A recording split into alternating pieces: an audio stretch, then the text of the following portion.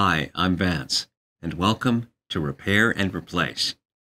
The defrost timer is a critical part of the defrost system. If the timer is faulty, then ice will build up and the refrigerator will not cool properly. In this episode, first we'll learn how it all works. Then we'll test the defrost timer with a multimeter. Finally, we'll see how to install a new one.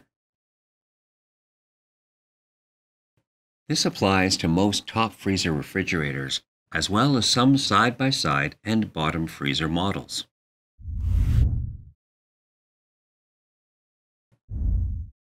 All refrigerators work in the same basic way.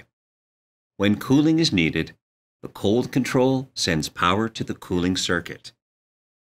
The compressor pushes the refrigerant through the system.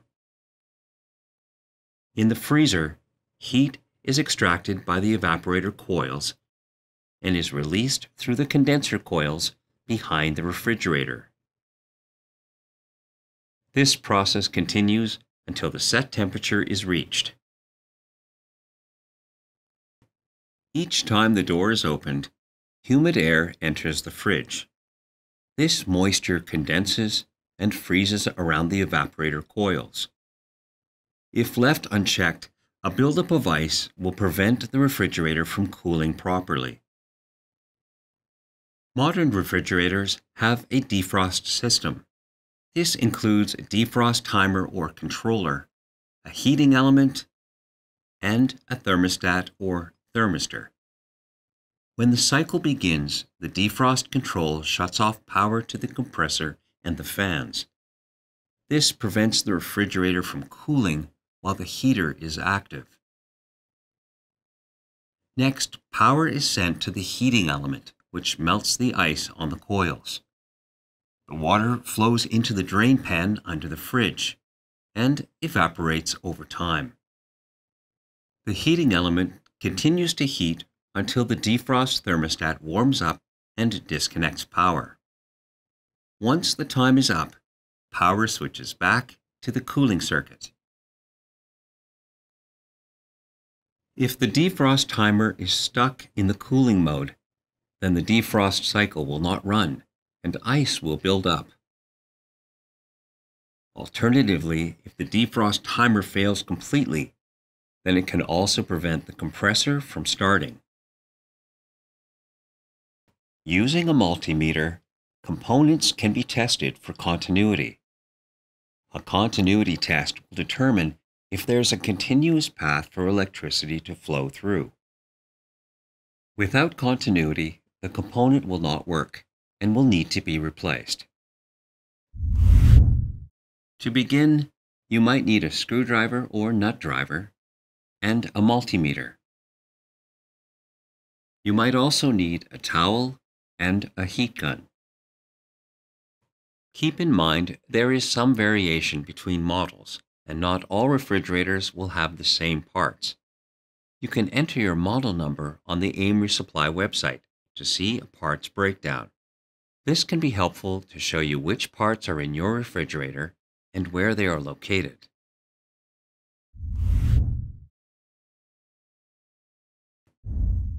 It's worth trying to start the defrost cycle manually. Top freezer refrigerators usually have a defrost timer located in the control module. You can use a flat blade screwdriver to turn the screw clockwise until it clicks. The defrost cycle should begin. If the heater warms up, then you've verified that the heating element is good. In this case, the defrost timer is likely faulty and should be replaced. Now, to switch out of the defrost mode and reset the timer, turn the screw clockwise until it clicks again.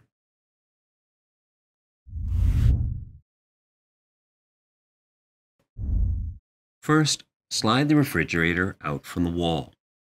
When there is enough room, unplug the cord to disconnect the power. In this case, you can work on the refrigerator in place with it still against the wall.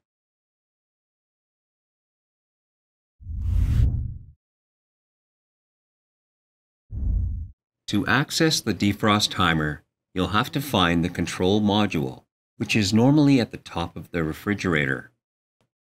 Remove the screws and lower the control housing. It might be held in by plastic tabs, so don't force it or it might break. In some cases, you can disconnect the wires and remove the entire housing. In some models, the defrost timer might also be located behind the kick plate or next to the compressor.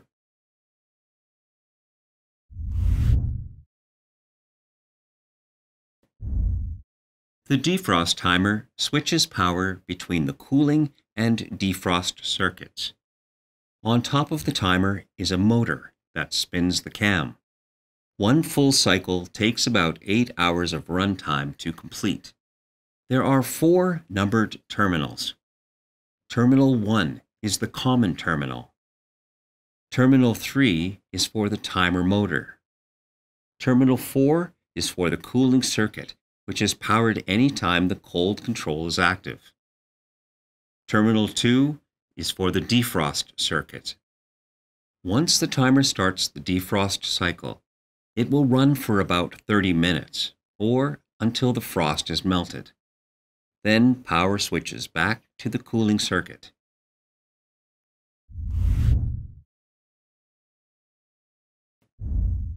First, remove the defrost timer. This might be held in by tabs or by a mounting screw. Now remove the wire connector. Set your multimeter to the continuity or resistance setting. To test the defrost mode, check terminals 1 and 2. Depending on where the cam is set, you should have no reading and no continuity. Now turn the advancement screw clockwise. You should hear a click when it switches to the defrost mode. When it clicks, there should be continuity. This will verify that the defrost circuit can be energized. Turn the screw until it clicks again. This will disconnect the terminals, and there should be no continuity. To test the cooling mode, check terminals 1 and 4. The cooling circuit will be energized for the majority of the time, so you should get a continuity reading. Turn the advancement screw until it clicks. This should disconnect the circuit, so there will be no continuity. Now, if the defrost timer fails any of these tests, then it's faulty and should be replaced.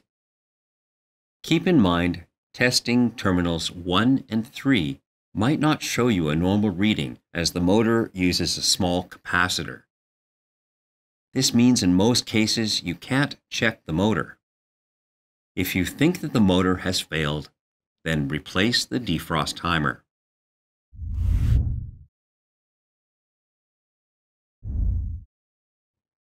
First, reconnect the wires.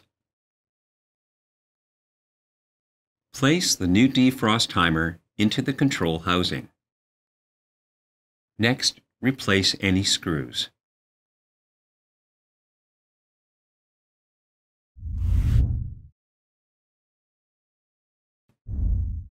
Align the control housing and reconnect the wire harness.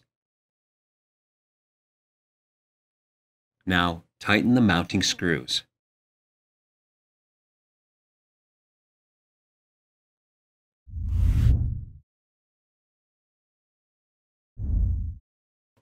Plug in the cord to reconnect the power. Now, slide it back into place. Make sure to leave a couple of inches of space between the refrigerator and the wall. This will allow for proper airflow. Now test the refrigerator to see if it's working properly. Now if the defrost system still isn't working, then it could be an issue with another component. You can see how to troubleshoot this in the video linked below. If you like this and want to see more tutorials and informational videos, then subscribe to our channel. And if you need help, you can call or visit an AMRE location to talk with our knowledgeable staff. Thanks for watching.